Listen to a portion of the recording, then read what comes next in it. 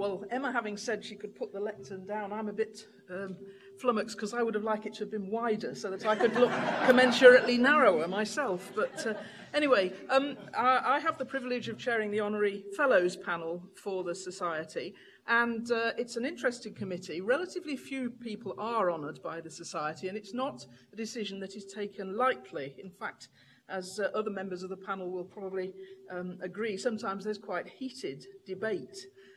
There are three criteria which for which people are eligible. A public champion of the environment is the first one. Outstanding services to environmental sustainability is the second. And the third one is outstanding services to the Society itself. And today we're going to make awards to three very well-deserved people who join a rather distinguished cohort in government, business, media, academia, and the arts. All of these people have met at least one of the criteria in the opinion of the panel. Now, the first award goes to Jennifer Blumhof. And I shall invite people to come up in a minute and collect their awards. But first of all, I'll just read or summarise the citation. Jennifer Blumhof graduated in Contemporary Studies at the University of Hertfordshire before obtaining postgraduate qualifications in Conservation Policy and in Education from the University of London. As a lecturer in Environmental Sciences, she took a leading role in the Hertfordshire Integrated Learning Project, which was concerned with the integration of skills development with academic content, and this included a strong focus on sustainability that was very far ahead of its time. She promoted an action research approach to learning and was subsequently appointed as Learning and Teaching Development lead for Hertfordshire University, driving the university to become a sector leader in sustainability education. Nationally, she was appointed as Senior Advisor to the Higher Education Academy's Subject Centre for Geography, Earth and Environmental Sciences, and a member of the Quality Assurance Agency's benchmarking panel for Earth Science, Environmental Science and Environmental Studies, and an advisor to the benchmarking panel for Geography. She was awarded a National Teaching Fellowship in 2007. Always a strong proponent of the inclusion of sustainability thinking as a key component in tuition, she even tackled challenging areas such as geological exploration for fossil fuels. Jenny was a member of the Institution of Environmental Sciences Council for 15 years, Honorary Secretary of the institution from 2003 to 2009, and a key member of the Committee of Heads of Environmental Sciences in universities. In 2012, she was elected a Vice President of the institution in recognition of her sustained and substantial contribution. Turning to the Society for the Environment, in 2013, she was elected as Chair of the Society's Registration Authority, retiring from that in 2017. During that role, she performed outstanding service, including a major contribution to the creation of the RSPB Tech Register, which we've just heard about a minute or two ago. Jenny has also played a significant role at the Science Council in its Chartered Scientist registration processes. Hence, in recognition for services to sustainability and to Society for the Environment, we'd like to award Jennifer Blumhof Honorary Fellowship of the Society. And I should say it is Jennifer Blumhof CEnv. In fact, I forgot that.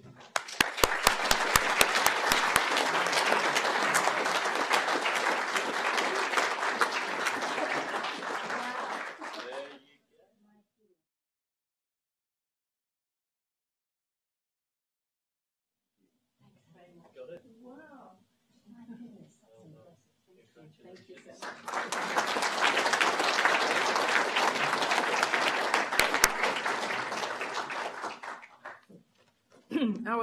Our second award this afternoon goes to Keith Lawry. Keith Lawry was a lecturer at High Wycombe College of Technology and Art, where he started teaching business studies but specialised in law. He was appointed to head the business school at Mid-Kent College of Higher and Further Education, then moved to become Secretary General of the Library Association, a role he had for 6 years, where he became, I think, first involved with parliamentary activity and with the Privy Council.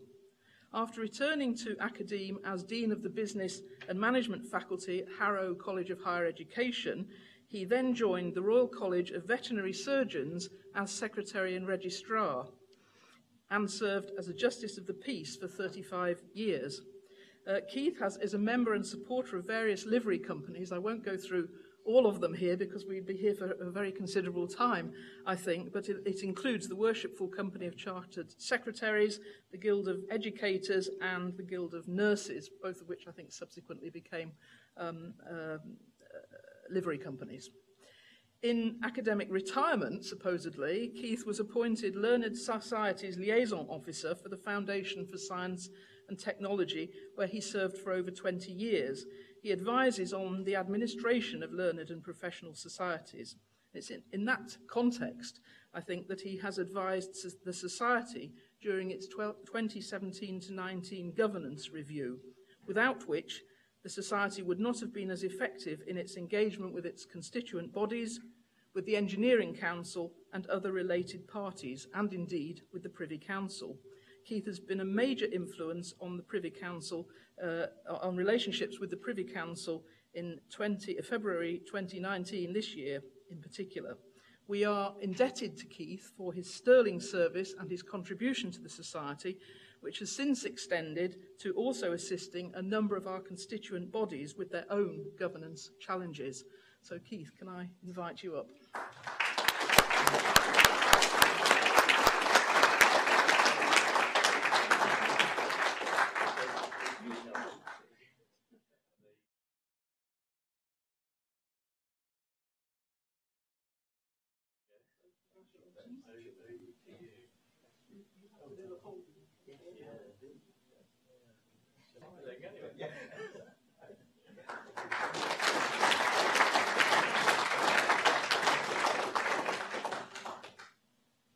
Our final award this afternoon goes to Graham Wynne. Graham Wynne's early career was in urban planning and inner city regeneration in London. Today, Sir Graham Wynne is a distinguished fellow with the World Resources Institute, an advisor to the Global Commission on Adaptation, focusing on nature-based solutions for adaptation. Between 2010 and 2018, he was special advisor to the Prince of Wales International Sustainability Unit, working on forests, land use, climate change, and commodity supply chains. Simultaneously, he was also a member of the UK Climate Change Adaptation Subcommittee. Prior to that, from 1998 to 2010, he was Chief Executive of the Royal Society for the Protection of Birds. Graham has also served on innumerable other panels, including the Lawton Wildlife Review Panel, the Policy Commission on the Future of Farming and Food, the Sustainable Development Commission, and others, and he's currently on the board of Green Alliance. Graham is no doubt going to give us reveal a little more of his own activity in the lecture which is going to follow this talk, and the lecture is going to be entitled Integrated Approaches to Environmental Protection and Restoration, Benefits and Pitfalls. So, Sir Graham Wynne, we're honoured to award you Honorary Fellowship of Society for the Environment in recognition of your services to the environment.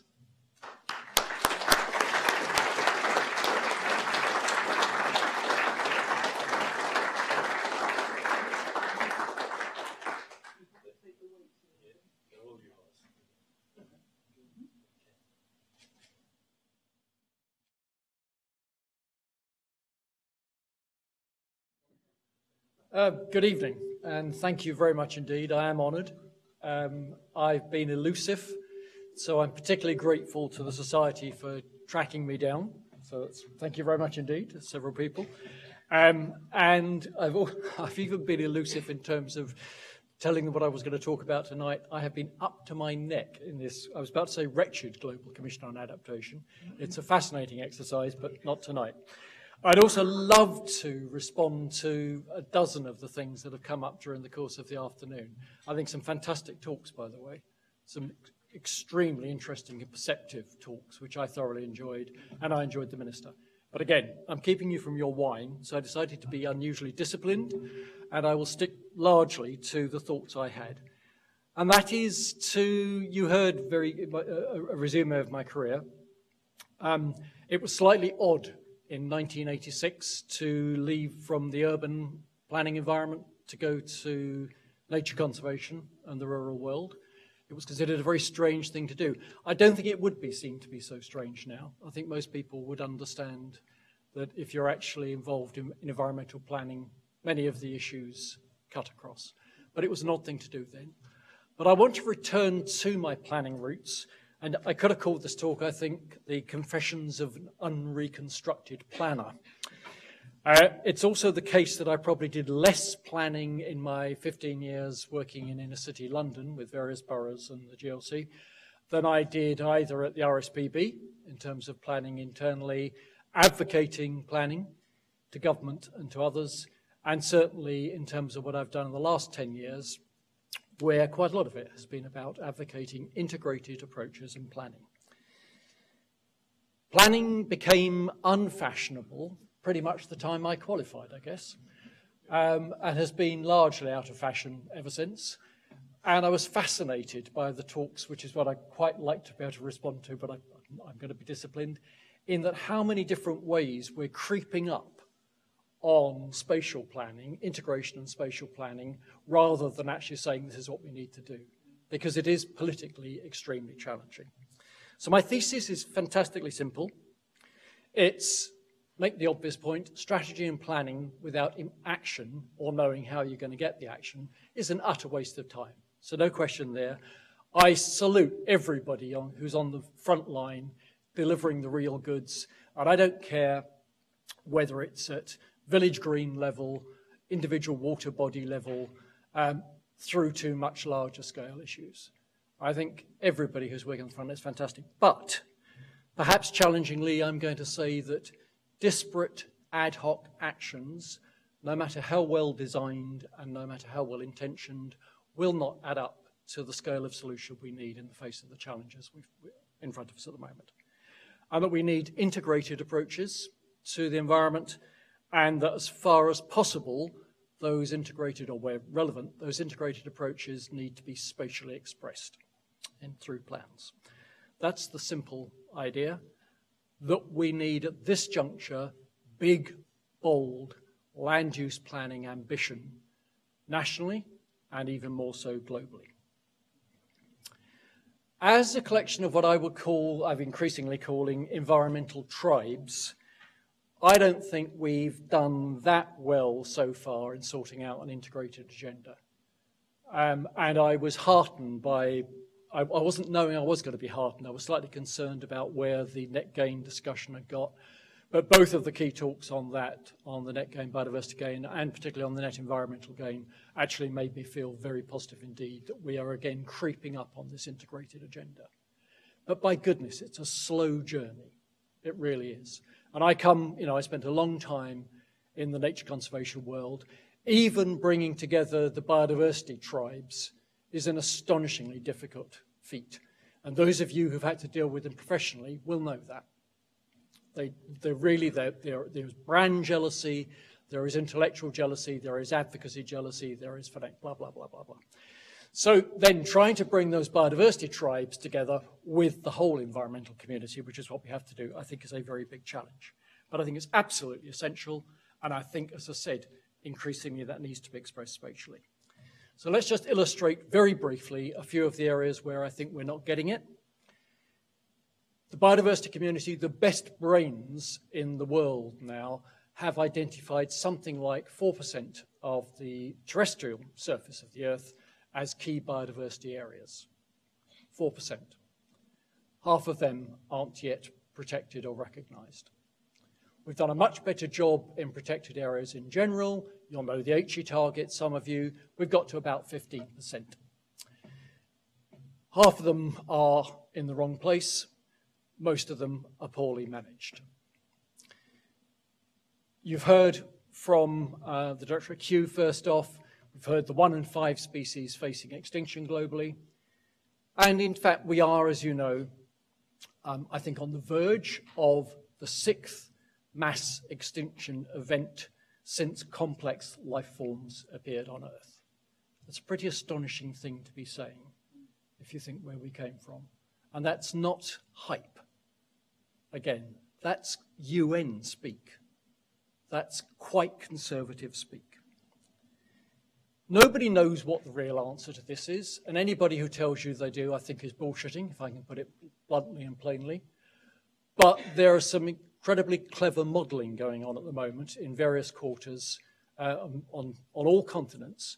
And it's interesting that some of this modelling is seeming to come around to not dissimilar conclusions, that whether it's the land or the sea, something of the order of 30% of it, and it's not randomly selected, it actually has to be in particular places, but something like 30% of it would need to be, protected, let's say protected, more importantly, where human tread is incredibly light. I'm not saying no human interaction, but where the human footprint is fantastically light. You can argue about the percentages, 25, 30, 35%, some people are going higher. And of course that isn't in isolation. We also need at least that much again, which is very, very carefully, sustainably managed. Harvey Locke, someone whom some of you may know of, has got a nice image of looking at the world in thirds. So a third as cities and intensive farmland, a third as shared space, and a third as effectively set aside for nature. I don't care what the percentages are, they're massively way over what we're achieving at the moment. And we know, and all of you know as professionals, it's not going to happen if we simply ask businesses, governments, farmers, landowners, anybody else, simply because nature is nice to have. And we want to keep nature. It's not going to work. The opportunity costs are just too high. Now, I do think the natural capital agenda is helping. I think the economic valuation of the functions provided by nature, the services provided by nature, is getting somewhere. And again, I salute all of those, the hard slog that's been put in over the last 20 years to take us to where we've got to. But this is comparatively rarely, I think I'd stick my neck out and say it isn't yet normally spatially designated. It isn't leading through to land use planning. And until we actually change the way or manage the way land is managed for the environment and the seas, we don't get there. And therefore, I think there needs to be a spatial expression of policy wherever possible. I won't go through the entire environmental agenda, but I am going to touch on two more. Carbon and climate mitigation, 30% now, broadly accepted figure of carbon that we could take out of the atmosphere through nature-based solutions. I put together, I didn't do the work, but I edited one of the reports that put that figure out there early on, 5-6 years ago, and it's been corroborated by much cleverer and better people than the people who put that report together. Somewhere between 25 and 35%. But the climate mitigation community, the professional community, to be honest, is still fixated on the energy sector, the transport sector, which are obviously critically important. I'm not challenging that at all. But the truth is we cannot meet our climate targets without tackling the land use issue. And without that 30% of the solution coming from nature-based solutions, we don't get there. Is that reflected in land use policy anywhere? No.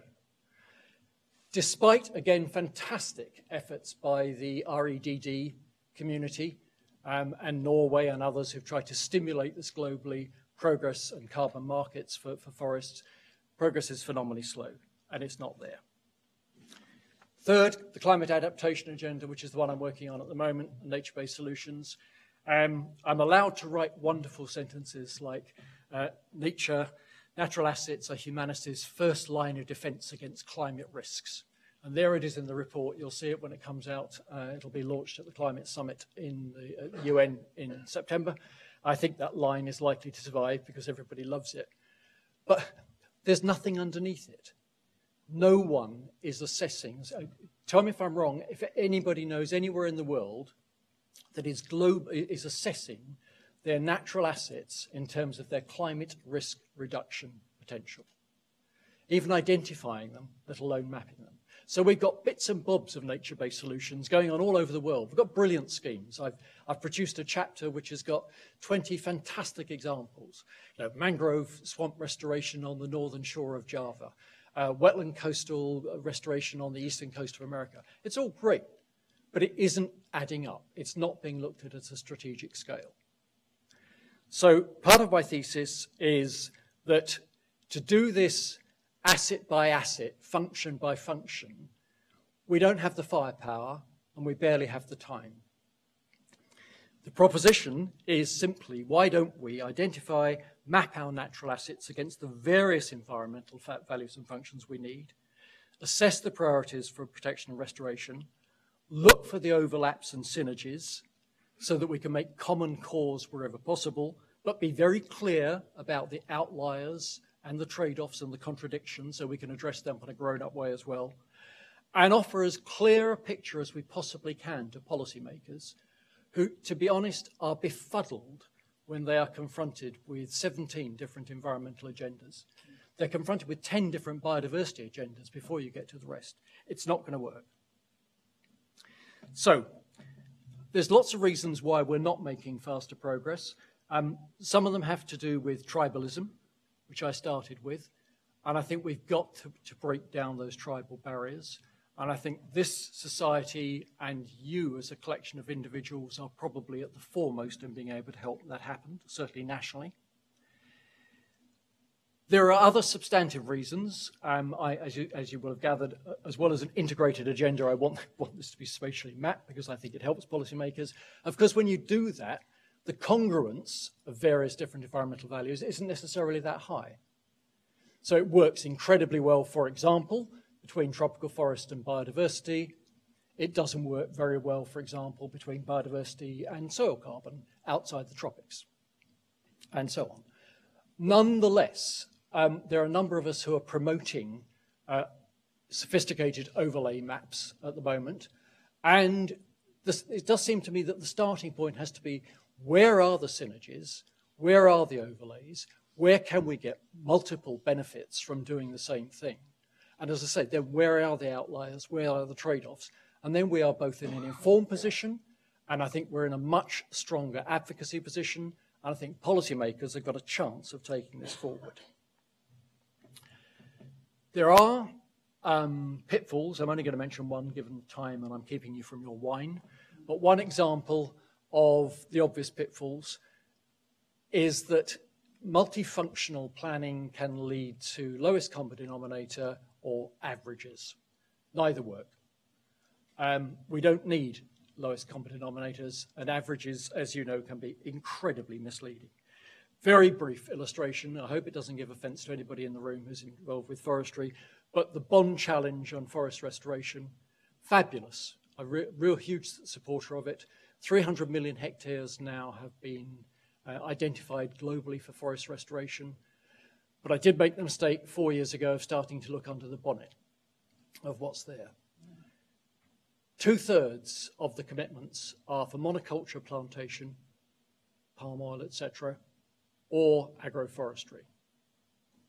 Okay, these are necessary things, not arguing. If you look alongside, if you then model what the carbon sequestration and storage capacity of those forms of restoration are, alongside the claims that are coming out of the Bond Challenge, they just don't marry at all. And I would refer you to, this was finally brought together by Simon Lewis in a piece in Nature, an excellent piece in Nature in April, short comment piece, I really would read it. It's a great illustration of just how, dare I say, lack of policy integrity can lead us a long way astray. We need absolute policy integrity. I'm not saying anyone was deliberately deceiving, it's just wishful thinking. And the biodiversity benefits out of that 2/3 were negligible. So this isn't about lowest common denominators, it isn't about averages, it is about, as I said, just being transparent about what we've got, where, and what we need to do with it. So I'm getting the signal, I will wind up. Reasons to be cheerful, 3. It's good, it's fine. We're in a much better place than we were. The congruence of various international conventions coming up in 2020, not least the Convention on Biodiversity in Beijing, is stimulating some fantastic work. And one I'm proud to be on the very edge of is called the Nature Map, which is being pulled together by UNEP WCMC in Cambridge, EASA, fabulous modelling organisation in Austria, and Kew, amongst others. And we're producing a more sophisticated version at 10-kilometre resolution of a global map overlaying 5 different values for biodiversity, 3 different values for carbon, and we're still trying to work out how to get the water layers on there, but we will. It's not the answer to the world, but it is a complete step forward from where we were even a year ago. And the restoration potential will come there forward as well. This isn't prescribing what nations should do, it's giving them an interactive tool eventually to enable them to see if they want to do this, this is where they would best do it, and this would get them to this measure. Great, really exciting. 2, perhaps an unlikely candidate, China itself, not just holding the CBD. Some of you may have come across China's redlining policy. It's extraordinary.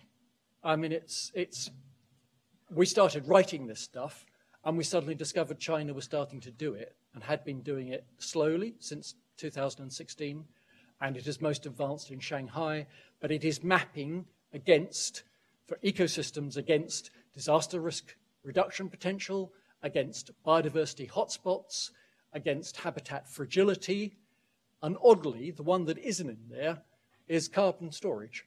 And we're now talking to them about how they could build that in. And their redlining policy, it can't be exported from China because of the nature of Chinese politics in the exact autocratic way. The red line will go around this and it will be restored or protected. But I think the notion is of integrated planning is incredibly encouraging. And last, I think assuming the government accepts the Climate Committee's report on net zero, and once it looks at the land use components, which are going to have to be tackled, I think it won't be called land use planning, it won't be called spatial planning, but I think the appetite for taking a completely different look at the UK countryside is not that far off. You cannot countenance the scale of woodland and forest expansion, wetland restoration that is needed to give us a dog's chance in hell, of getting to net zero in land use, let alone in the economy as a whole, without someone actually saying, well, actually, here's the best place to do it. That doesn't mean to say it has to be a dictatorial, you are going to change your field from pasture to woodland. It means let's have the opportunity maps out there.